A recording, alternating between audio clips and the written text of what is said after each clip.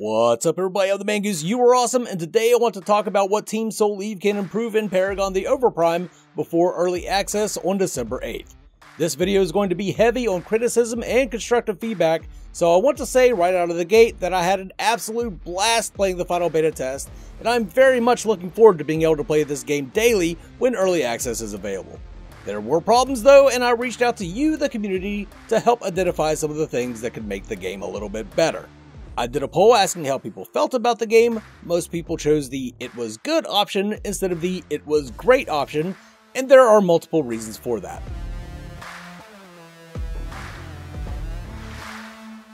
Game length. Soul Eve wanted their game to be fast-paced with plenty of action and team fights. They certainly achieved that goal, however, it comes at the cost of some games taking for fucking ever. I know people are going to think this is a skill issue, and you could certainly end the game quickly if your team was significantly better than the enemy team, but I found that in an uncoordinated environment, equally skilled teams, be that equally bad or equally good, would have games that lasted upwards of like 45 minutes. I don't think this is a good thing, especially with how fast-paced Overprime is. Constant team fighting for that long is fucking exhausting.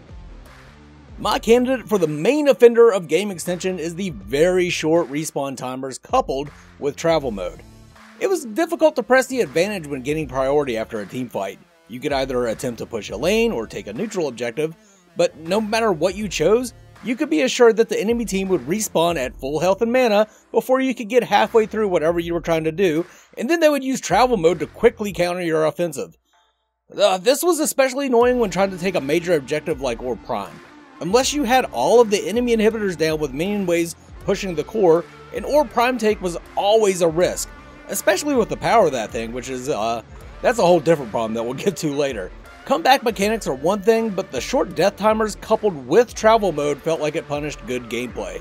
I personally love travel mode, so I would much rather see them increase the duration of respawn timers instead of getting rid of travel mode.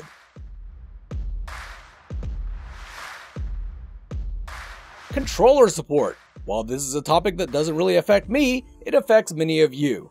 Overprime did not have dedicated controller support for the game. Yes, you could map your controls out on Steam and use a controller that way, but it's far more preferable that Soul Eve institutes their own organic controller support. It's also a step towards eventual console release, and we all know how important that is to the community. We've seen them play the game with a PlayStation controller on PlayStation, and that's awesome, but hopefully they aren't just focusing on controller use for console.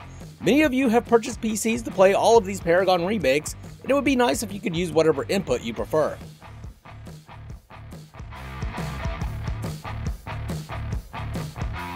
Neutral objectives. This is a topic that you guys actually changed my mind on. At first, I actually liked that taking the Prime Guardian dealt damage to everything on the battlefield.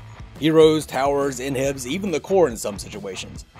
It's a decent answer to the extended game length. However, it was just way too strong, and it kind of felt bad for both sides. There's just something truly exhilarating about pushing with your team to the enemy core. Hell, it's fun for the defending team to attempt and possibly even succeed at defending that push. Just taking Prime and having it do the job for you? That doesn't feel good.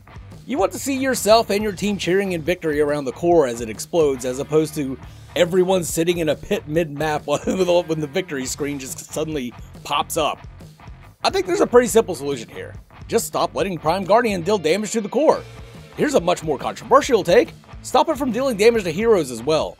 It truly sucked when your team was low on health and resources from battling the Prime Guardian, only to have one person from the enemy team jump in, win the 50-50 smite contest, and then the Guardian damage kills you. Again, you're punishing good gameplay.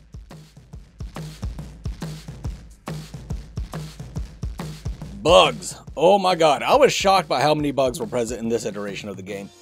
There were a few in the last closed beta test they had, but nothing on par with what we experienced in the final beta test. It was everything from Revenant's gun not reloading to just getting stuck inside of a friendly ice wall. I certainly hope everyone was doing their best to report these as they happen, because holy crap, it seemed every hero had something going on. Aurora and Xena were of course the worst offenders, with Aurora getting stuck in midair when using ice wall and Xena literally breaking the game if she used her ultimate on a dashing hero. But major bugs like that will definitely be noticed by Soul Eve and fixed. It's the minor ones I worry about. Like Xena's charge up attack never seemed to take you where you're supposed to go, and Gideon getting stuck in the field of view meant for torn space, It was kind of terrible. And then there were melee attacks. I personally didn't experience this much as I rarely played melee heroes, but I've had so many people complain in comments about rubber banding, stuttering, or just straight up displacement when using melee attacks. I do like how they have hit stop animations on melees, but not if the cost is just bugged attacks in general. Bushes! This is my personal bugaboo, and I know many of you don't agree with me on this, but I wholeheartedly feel that you should be revealed when attacking or using abilities in bushes. Having the bushes sway when an enemy moved inside them was nice, but having an ADC chunk at you with full visibility while you have to kind of like guess where they are felt terrible. With the range of Muriel's abilities, you could literally just spend the entire laning phase in your bush supporting your ADC without ever being seen by the enemy duo. Yes, you can ward bushes, but there were 4 bushes to worry about in duo lane. There is no way you can keep up that kind of coverage when the enemy team is also de-warding you. Crit. While you often see people complain about ADCs being overpowered, it was the crit damage multiplier that was the real offender here. I think it was something like 2.25 of the normal basic attack, and that's without the sword that gave you extra crit damage. That's insane. ADCs were only considered overpowered because ADC items provided a ton of crit chance, forcing you to focus on items that nullified crit damage instead of building what you prefer. It was far more noticeable on ADCs because they could ping you from afar, while any melee heroes building crit had to at least get into your face to deal damage, and that could be outplayed a little more easily. You also didn't see many bruiser type heroes building crit because the tank items in the game provided an insane cost to benefit ratio. We got to see in the tournament that late game tanks ruled Overprime, not ADCs, so they need to take a look at that as well. Still need to get a handle on the crit though, holy hell.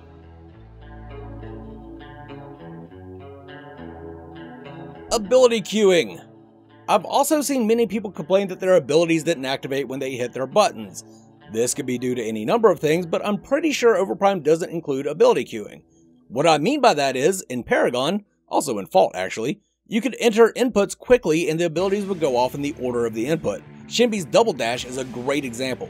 You should be able to dash and immediately dash again if you right click twice. However, because you couldn't queue abilities, you would dash, have to wait a moment, and then dash again.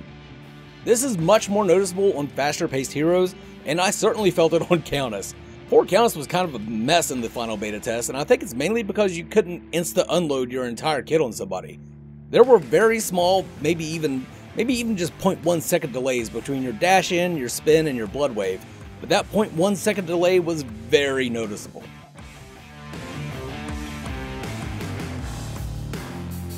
Experience and gold gain. This is one I personally had a big issue with as a mid-support main. However, I've talked to others who felt that in-game progression was fine. It felt way too slow to me though. It felt like it took an eternity to get enough gold for 3 items, and it was common to see people at level 15 35 minutes into the game.